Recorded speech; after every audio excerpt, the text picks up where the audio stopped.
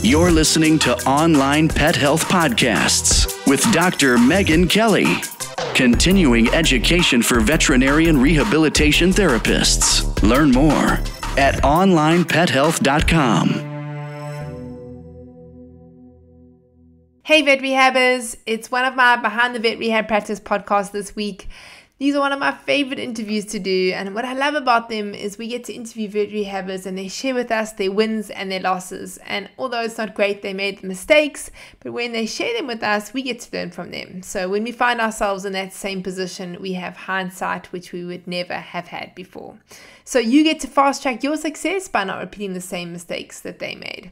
So now this is my second interview with Lisa Mason from Florida Veterinary Rehabilitation. Since my first chat with Lisa in episode 72, Lisa has become a partner in VROPM, and it stands for Veterinary Rehabilitation and Orthopedic Medicine Partners.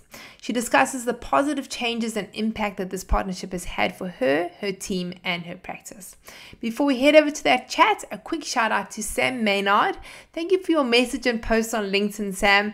This is what Sam had to say. I came across your amazing podcast a year or so ago and have been absolutely loving them. I listen on my hour journey to work and I'm always caught up to date now.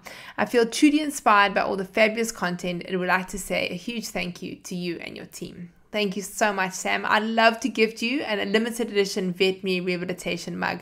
Please email me on meg@onlinepethealth.com. And before we head over to the interview, a quick word also from our sponsors. Thank you to Paw Prosper for making these podcasts free and available to everyone. At Paw Prosper, we believe true pet well-being demands a three-pronged approach: prevention, support, and rehabilitation. Our brands are trusted by veterinarians, universities, and rehab facilities alike. Whether you are looking to train, rehabilitate, or help your pet age gracefully, our brands like the Help 'em Up Harness, Fit Paws, Muffin's Halo, and Response System offer effective, innovative, and proven solutions. Learn more about how Paw Prosper can help your pet age gracefully today at pawprosper.com. All right, let's hear what Lisa has to say. Hey Lisa, thank you so much for joining me. Hi, thanks for having me. Awesome to have you on the podcast again. I had a quick look to see when it was that we last chatted, and it feels like, I must say, just the other day ago, but it wasn't. It was the 3rd of December, 2019. Can you believe this happened? That's a lot of years. It was like literally just before COVID, right? It was, yeah. Yeah, exactly. And so it was episode 72.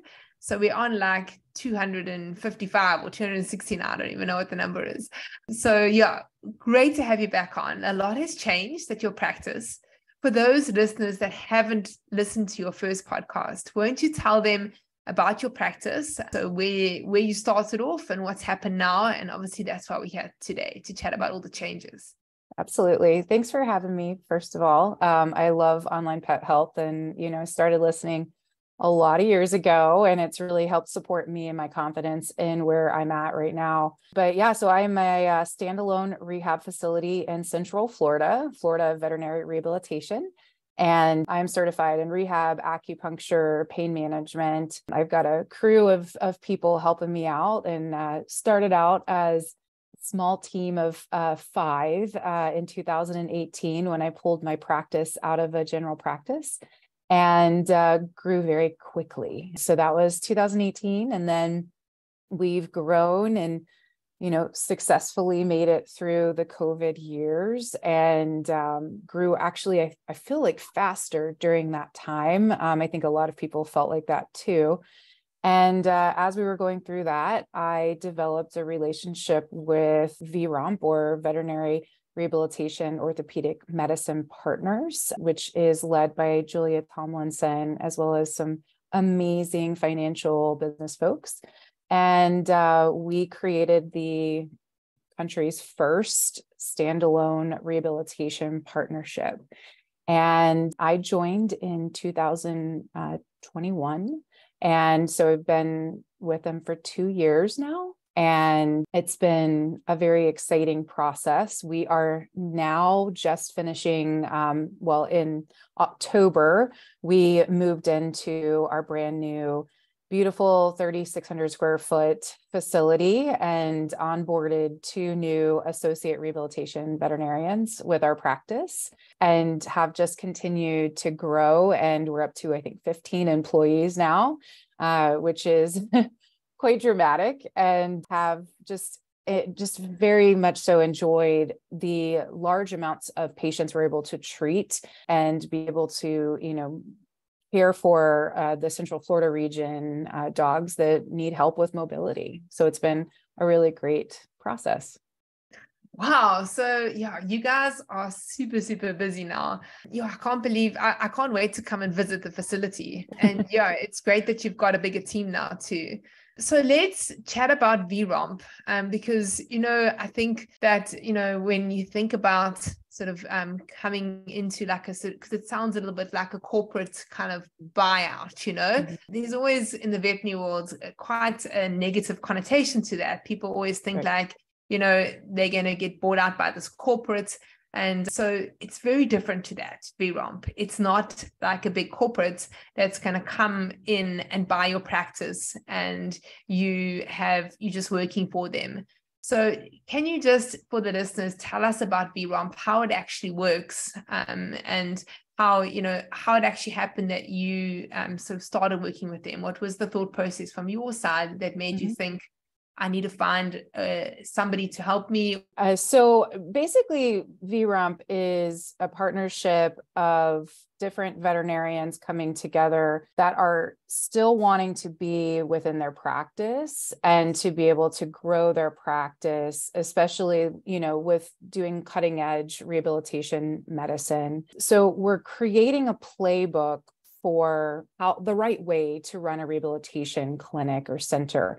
They can be very difficult to get profits from rehabilitation and to know how to run the business correctly because the model is so different than general practice. And what we've kind of decided to do, and I actually started talking with the founders of VROMP back in 2019. I was actually talking and discussing and figuring out what was going on with this potential group.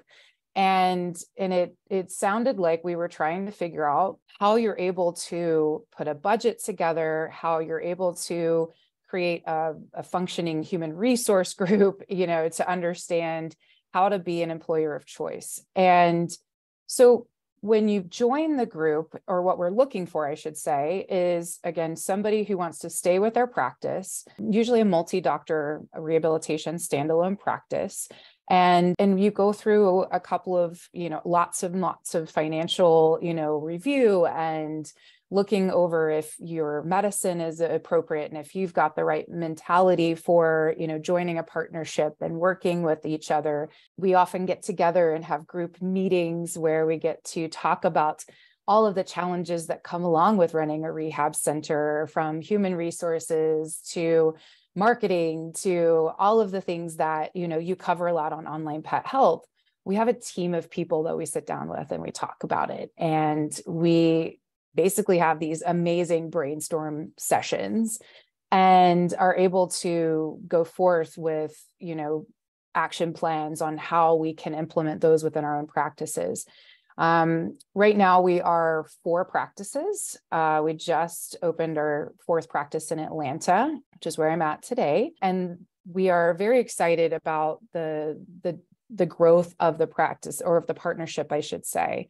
So essentially when you join, like you said, it's not a corporate practice. When you join, you basically are getting a shareholding of the entire group. And it's, for the long term, you're not getting, immediate financial benefits and things, but for the long term, you're looking at, this is how I'm going to be able to grow my practice, 3, 4, 5-fold from what you could if you just stayed by yourself.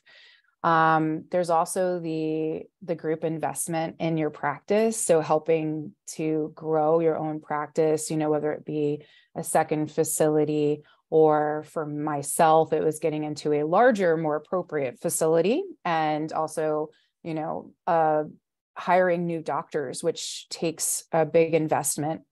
to be able to, afford that. And you put the money up forth to try and just be able to grow. So those were some of the big things in the beginning that I immediately needed. I knew how fast I was growing and I was drowning in patients, as a lot of people are feeling, I'm sure. And I couldn't keep up with doing the business plus, seeing so many patients and trying to also stay up on my education and all those things at the same time. It was a lot. And now I have different challenges now, but it doesn't feel like I'm drowning anymore. So. Yeah, it's such an interesting business model. So, it's very different to a corporate where the corporate comes and buys the practice, right? Outright. And so it's very rare that you would have a share. So sometimes a corporate can come into a veterinary practice and they will buy a share of the practice. And then if you're the business owner, you still own a percentage of that. Mm-hmm. But most of the time they want to buy it outright. Whereas here, from what it sounds like, is that you are a partner in the whole group. Mm-hmm. And I love that because that means you have a vested interest in all the other branches. So when you sit down and you're brainstorming, it's, for you want the other branches to succeed as much as you want your own. And so it's a very different model and not one that I've seen before in veterinary. I don't know if you've seen something like this. No.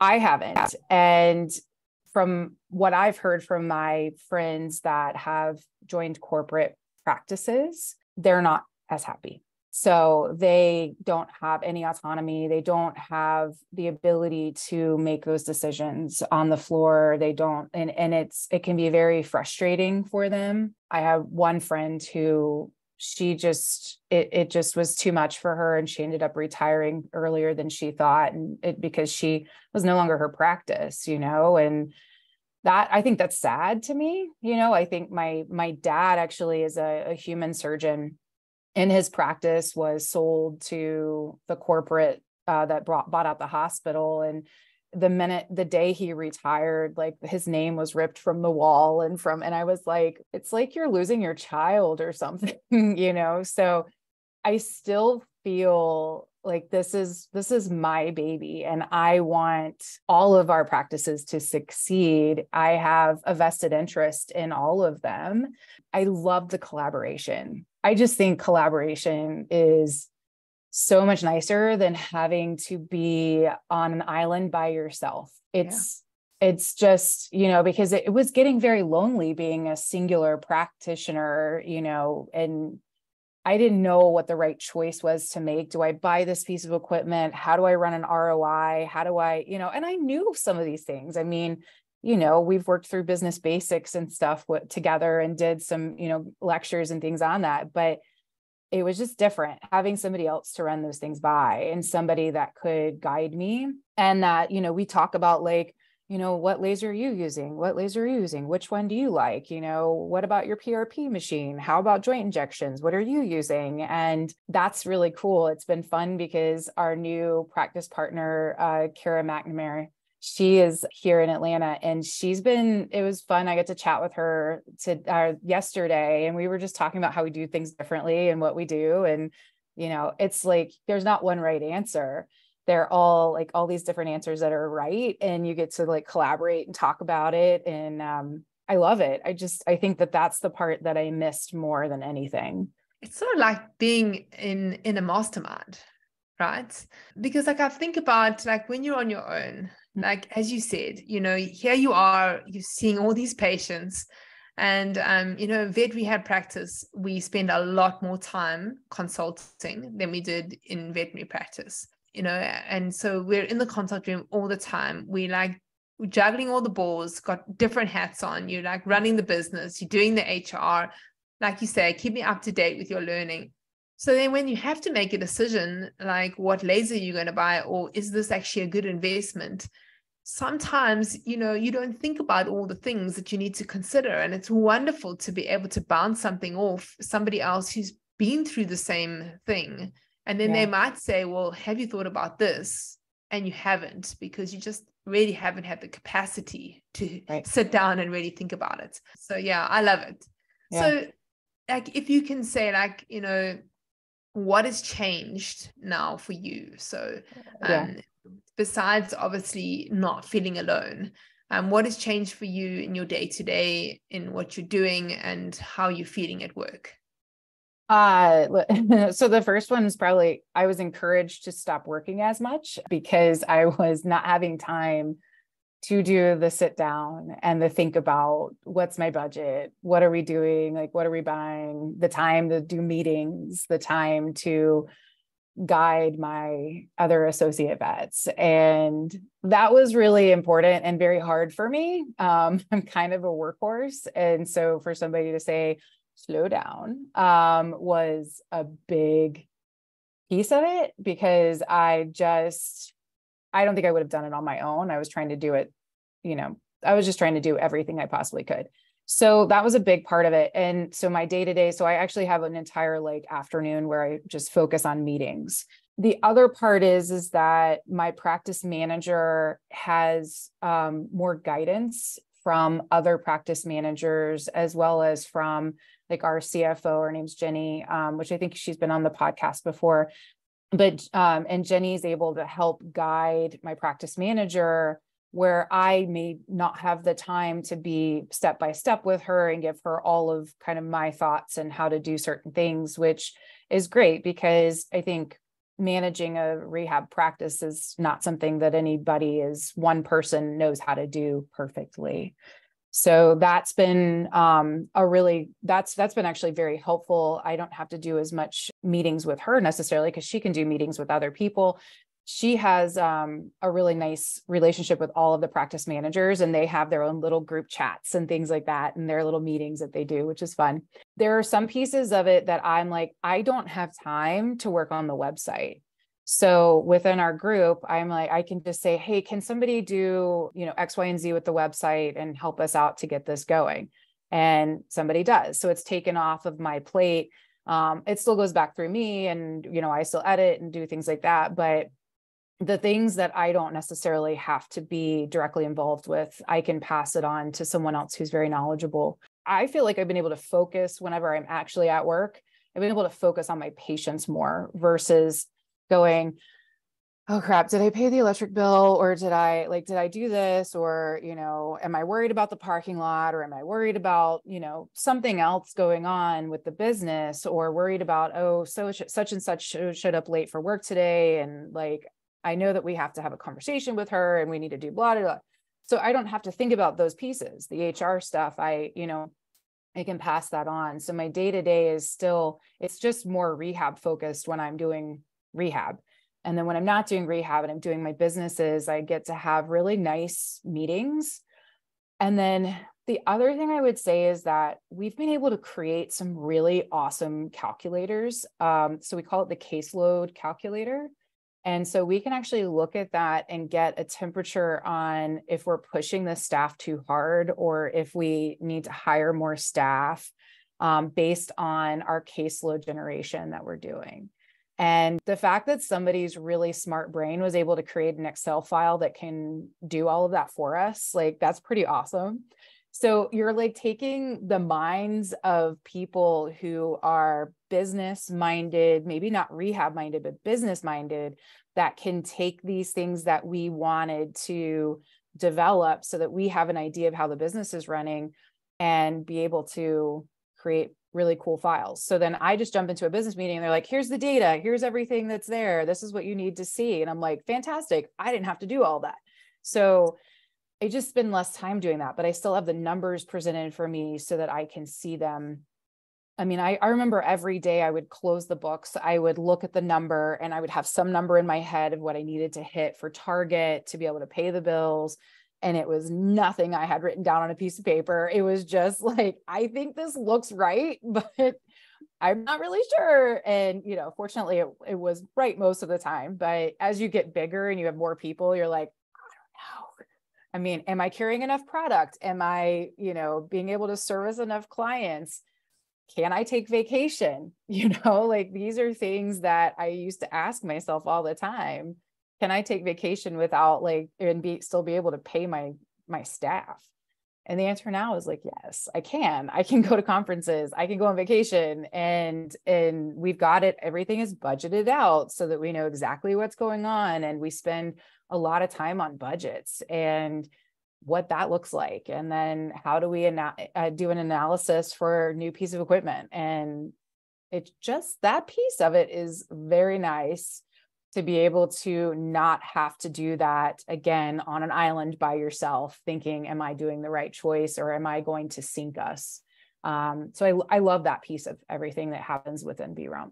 Yeah, so it sounds like you're feeling like really safe and secure in running your business. You've got somebody else or other people to back you up in the decisions that you're making, and that gives you a lot of peace. It does. I would say that's a great way to put it. The piece of it is, and two, it's like, okay, well, if I have a bad month, like last year, we got hit by 2 hurricanes back to back, and I had to close my business for like a total of like 2 weeks. Like, that's hard. But I didn't worry at the time, because I was like, well, I mean, we have like the full amount of profits from all the companies. If I need a little cushion or support, it's going to be a give and take, no, not one practice is carrying everybody else. We're all kind of helping each other when that kind of happens, so I don't feel the same stress. Like I don't lose sleep over the fact that I'm not going to be able to pay the bills. And that's it's quite a nice feeling to have. But I know a lot of people out there probably are stressed out about certain financial things, and maybe are not speaking about it or talking about it with, they don't tell their staff about it. They don't tell a lot of people about it, but they might be sitting there worried about certain financial things. I mean, that's the challenge of a business owner, right? I mean, and I think about other businesses, and this is where veterinary is so different and vet rehab is so different. When you think about other businesses, right? Let's say somebody is a baker and they start this bakery business. They start off with them. And there's that guy, Michael Gerber, he calls you like all the technicians, right? So you start off and you start baking.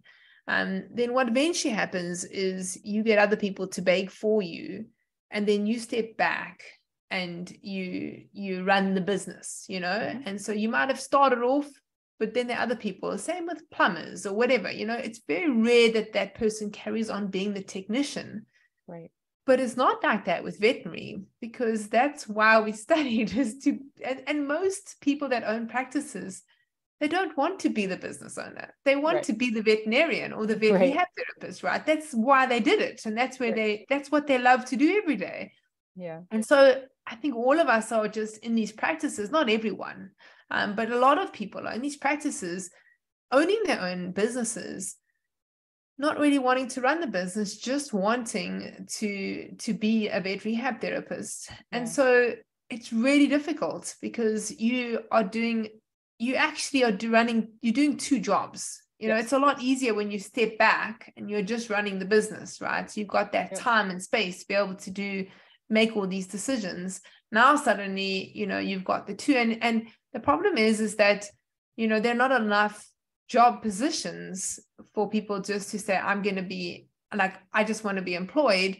There aren't those jobs. And so people come out of whatever study they've done and they're like, this is where I live. And there are no other vet rehab therapists there. Like, I'm just going to have to start my own business. And they just do it because this is what I want to do. And they get thrown into it. And all those stresses, you're right. I think that they're often not speaking about it. Right. If they've got staff, they just shoulder it.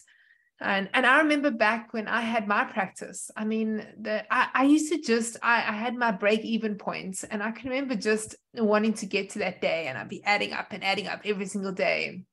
And then it's like 25th of the month, 26th of the month, 27th of the month, 28th of the month. And then the stress starts to get higher and higher, and you're thinking like, are we actually going to make it this month? And you look at the diary and it's not booked enough, and you're thinking, oh my gosh. And then like on the 30th, you like break even, and it wasn't always like that. I mean, there were days where we were break even on the 21st and we had a good month, but those stresses are really hard. And it's nice to know that you've got someone else to carry you, but also knowing that your practice has contributed up until that time to all that profit, right? So it's not like you're just being carried by everyone else. You have to be a contributor. You have to, your practice has to be profitable. And because of the way that they're running the whole group, they all are, you know. So that's, that's really great. And I must say, for me, the HR side of things, having some help with that, because that's also a huge challenge, something that we're not taught anything about. It's and huge. we want, you know, we want happy staff, you know, and I do think that vet rehab, just because, and maybe this is from veterinary, you know, I was having a conversation the other day. I think it was in the coffee, the online coffee, and we're talking about, you know, how this mentality of working as a veterinarian, like you don't get breaks, and you know, you don't get overtime, and well, I never did, you know, and you go to work and you just work flat out, and you're lucky if you can go to the toilet and have lunch, and then you start consulting again, and it's normal. It's like, this is how it is, you know. So you come into veterinary and you're just like, this is veterinary, this is how it is. And that's sort of been extrapolated now into vet rehab, but it's not sustainable. It's not sustainable working like that. And, you know, it leads eventually to burnout. And if we need to have a culture in which, you know, that's not a normal thing to work like that. We need breaks.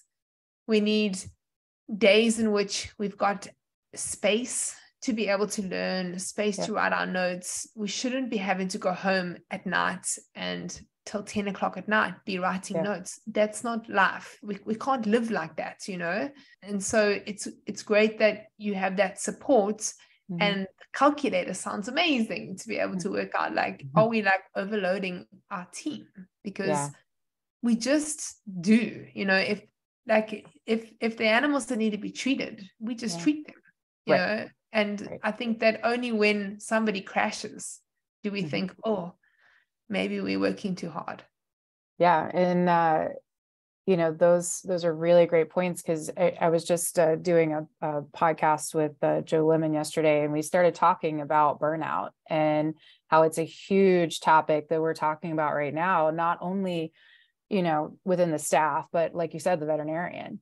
And it's really hard for a veterinarian to say, I love treating all these animals, but I need to take a break. I need to be able to have certain hours where I can shut it off and say, I'm not available to you, and not feel guilty about it. And I think it's extra hard in veterinary medicine because we're so passionate about helping animals. And that's where, if we can create a culture where we're respectful and we create respectful boundaries, then we can proceed on with this career for a lifelong. And I found, to me, that is probably one of the hardest things for me. It's just creating healthy boundaries. And, you know, for me, I think part of it is hiring new veterinarians to be able to say, it's okay for me to take a Saturday off and to not be available, because I have another vet that's on staff that is perfectly capable of handling any questions that come up from my clients. It's perfectly fine for me to take a vacation and not to answer emails while I'm sitting on the beach. It's okay. So that is, you know, that's a huge piece that sometimes people just need to hear, that it's okay for you to take a break. And, because if you don't, like you said, you're going to burn out and you're just going to wear yourself ragged. And interestingly enough, whenever I hired my associate vets, we calculated, like, we didn't say you're going to work 40 clinical hours and then you're going to have to do all your notes on the outside. I actually calculated note time within their 40 hours of work. And it was like, if I'm able to do this, and to be able to calculate it, and they're able to do the best job while the hours that they're working, then we shouldn't have to worry about what the end result's going to be with profits and things like that. So you don't have to work and kill yourself to make the profit. And that, you know, kind of brings it back to, what is the rehab business model that works? And part of it is because if you yourself are working yourself to death, you're probably not making a profit. You have to have people that can do the jobs that you don't have to do and that can be replicated, whether it be that you hire a certified rehab tech, or you've got an assistant that can help take notes, and be your scribe. We've talked about that quite a bit whenever we've chatted before. Or is it that you have, somebody that is able to run the laser and do massage and are certified massage therapist, so it's finding people that are not necessarily a doctor to be able to cover those things and to be able to free you up to do the evals and to be able to do the exams so that you're not constantly doing all those things. It's actually more profitable to hire people. It's a challenge, but it's still more profitable. And so trying to then create this environment to be the employer of choice, to be able to hire people and then keep them happy without then allowing them to get overwhelmed is also the next piece of it. So then that's where the caseload estimator and calculator comes into play, is to say, how do we continue to do this? Well, clearly we need more help. So we're going to hire another person, so we just keep going and going until we say that everybody is going to be at a homeostasis where they're not overworking, but they're not also standing around doing nothing. So, you have to figure out the balance within your own practice so that everyone is balanced, not just the veterinarian, not just the techs. Let's go back to something you said. You said sometimes it's more profitable to actually hire somebody than it is to do it yourself. And I think that is one thing where a lot of vet rehabbers really struggle. Yep. So I think that they stay for way too long, just them and maybe an admin person, and to make that shift to employing somebody or getting another team member that can help with the rehab side of things, they're so nervous that they're not going to be able to afford them. Yep. And I remember being in exactly the same position, but not once when I hired another person that could help me with rehab was it ever a bad decision. We always made more money in the end and freed myself up, like you say. Like I actually enjoyed my work more because I was doing the things that I enjoyed doing, and not having to do things that probably are not my skill set, or not things that I was maybe overqualified to do, but something that somebody else actually was far better than I was at doing. Right. And well, I think there's a couple of things that come into that make people nervous about hiring somebody. And I think there's the financial piece of it, but I think the other part is not knowing how to teach someone how to do it the way that you would do it, or being okay with them doing it their way. And I've seen that a lot, where it's like, I don't know how to teach so-and-so how to do treadmill the way that I would do treadmill, or to do therapeutic exercise the way I would do therapeutic exercise. And part of it is there isn't one right way to do it. But the other way is you can do hands-on training. You can do, there's amazing certification programs out there right now that teach a lot of those things. There's online classes and stuff, so there's so many ways to be able to teach someone to do those skills. And I think it's worth the investment in someone. You find the right person that can do those things, and you invest in them by doing the certification programs, or by doing online training, whatever it is that they need to be in the right place. And it's very rewarding. We've sent, at this point through our clinic, we've sent 2 people through the certification program at CRI. And I think they've greatly benefited, and it was, it's an investment on the group, but I still think that they've really benefited from that knowledge. Somebody else walking them through it in a different way than maybe how we were walking them through it. And so I do find a lot of benefit to those programs so that they can learn how to do things in a different way. And honestly, I used to think I was pretty good in the underwater treadmill. I haven't been in the treadmill, and I can't even tell you how long. I would probably suck at it these days. I probably wouldn't. I'd be like, which button do I push?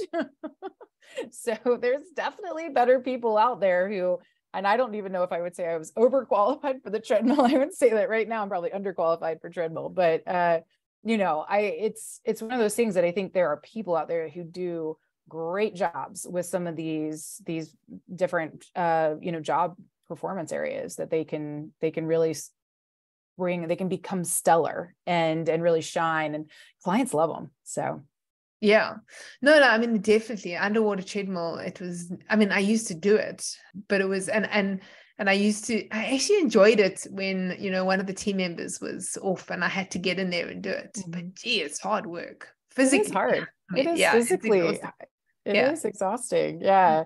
Yeah, for sure. But, and to kind of like tag onto that, just one of my favorite compliments from my clients is, you have a great team. I don't want to hear, Dr. Mason, you're great. I don't want to hear that. What I want to hear is, you have a great team. And that just makes me so happy, because it's like, that team is what's helping your dog or your cat to move better and to be more mobile. It's not me. Yeah. It's not anything that I'm doing. So, and that's the part that I love. I think it's such a team approach to it. And the patients love, I mean, they all have their favorites, they come running in and they're so excited to see all the team members. So I just think that that's the part of rehab that, it brings challenges. Like any HR, department will, loves having new employees join in and having to like go through all the paperwork and all the problems that come with another person. But to me, it's way more beneficial to hire those people to help you out.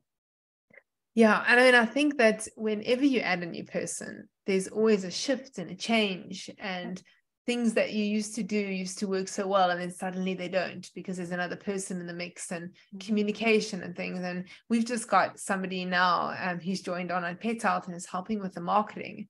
And it's like so many things where like, oh, we need to update that system because now there's another person, and now, I'm not communicating with this person, somebody else is, and it's always like that. But once you find your groove and you get it, then it's great, because you just have another person to brainstorm with. And I love that you've got a great team, because that's what it's all about. It's that unity, working together, and like you say, it's not one person who's helping, it's everyone together. So that's awesome. Let's chat a bit about the marketing of the practice.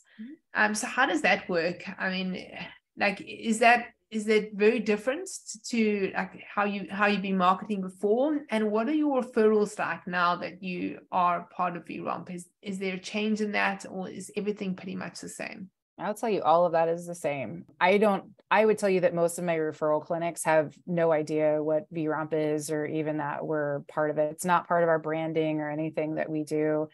Branding's essentially the exact same. We actually haven't done a lot of marketing up until this point.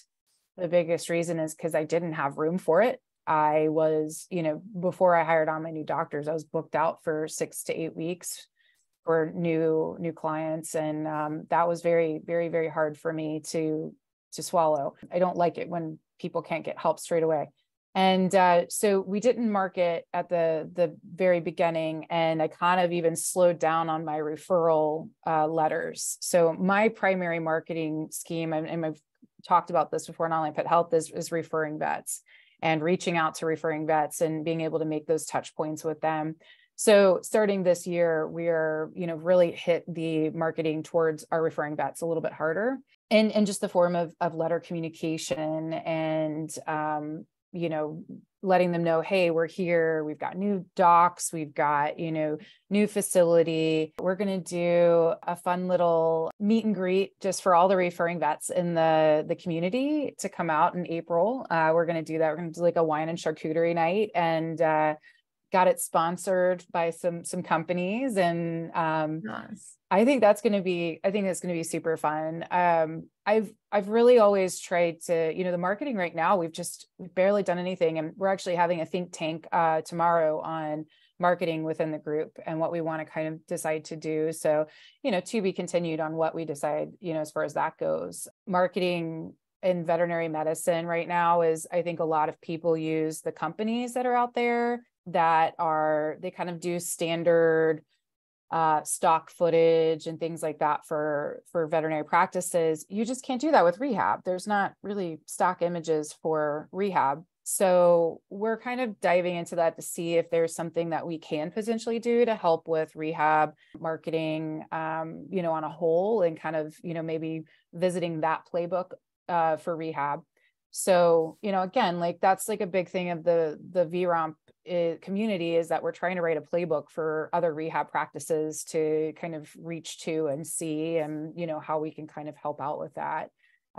So to be continued on that, and figure out what we decide to do. I definitely think some cool video footage is, some professional video footage is in the future. We've really sat down and kind of put some early thoughts to that, because I think you can probably create some good stock footage in a treadmill with dogs walking in treadmills or doing therapeutic exercise. I don't think you need to make it very personalized for each clinic. So yeah, there's some things that are kind of tossed around a little bit there, but yeah, so far, like we hit social media, pretty hard with our following of folks, and for marketing, I just love, I love putting all the stories up, and then people tagging us within, their own pets stories of mobility, and just creating a nice community of people on social media.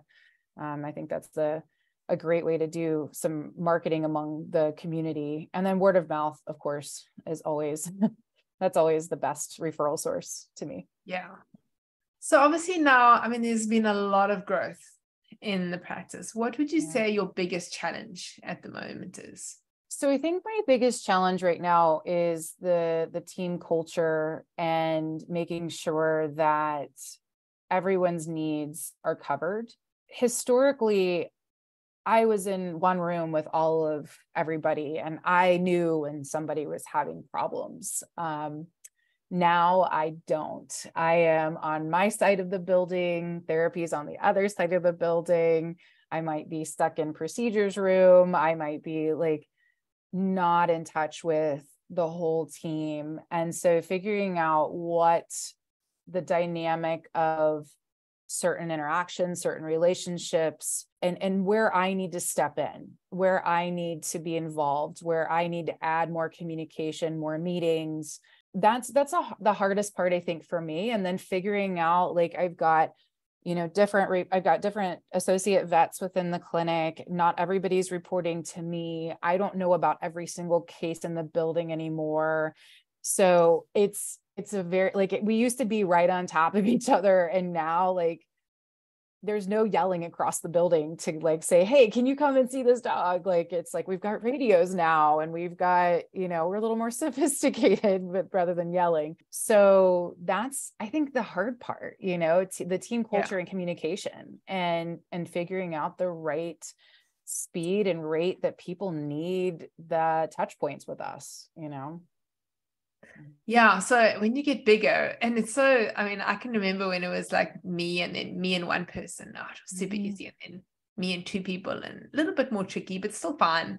Then me and four people. And then I think at one stage it was me and 8 people, at my practice. And then, I hear you. It's like, because you don't get to see people, and it's that communication. It's just finding a balance and finding a way in which we can communicate. And we have those challenges every day at Onlinepethealth, mainly because we're not together, right? So, we're online, all of us in different places. So it's just Shanae and Miho in the same office normally. But otherwise, Michelle is in the UK, Anae is another part of South Africa, Nadia is another part of South Africa.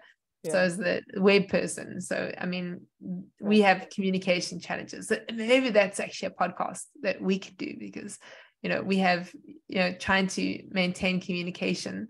But we used to have, I tell you, in my practice, we used to have a board. And, anything that happened that anyone else needed to know about a particular case, we would always write it on the board, or any messages. And so every time you walked into the office, you would look at the board and just see, is there anything that I need to know? So that was one way in which we used to do it in my practice. But I think WhatsApp groups also, we didn't have WhatsApp back in my day when I had my practice, but I think WhatsApp groups are a good way to communicate, right?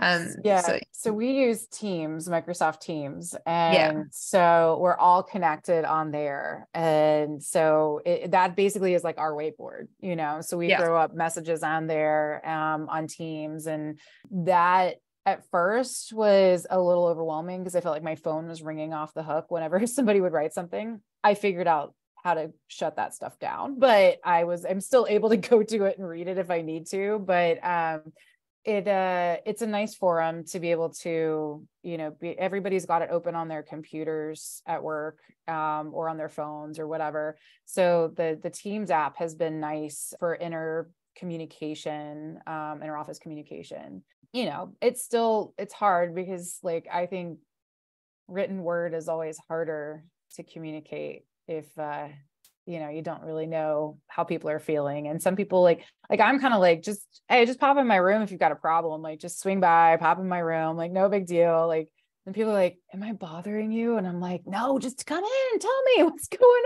on. Whereas other people might be like, please leave, please don't interrupt me 5 times. I just I like that. I miss people popping in and saying hi all the time. So, it's just trying to figure that out and trying to keep the team together. And, I always heard people talking about how they had reception versus back office, and they would kind of squabble between the two. I never experienced that because reception was in the middle of what we were doing. So we never had miscommunication.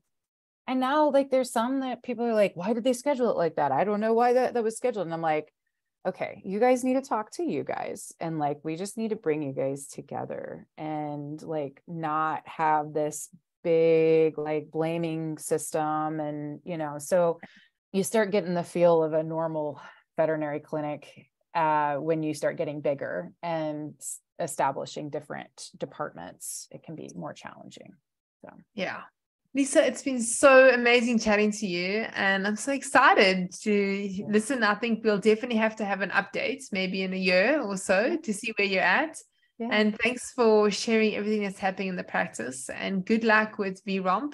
And looking forward to hearing all of the new clinics that are going to be opening, and good luck with everything.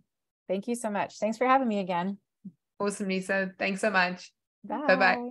If you enjoyed this podcast, please hit the subscribe button so you get notified every time I load a new podcast. I'm here every week talking to vet rehab therapists from all over the world about all things vet rehab.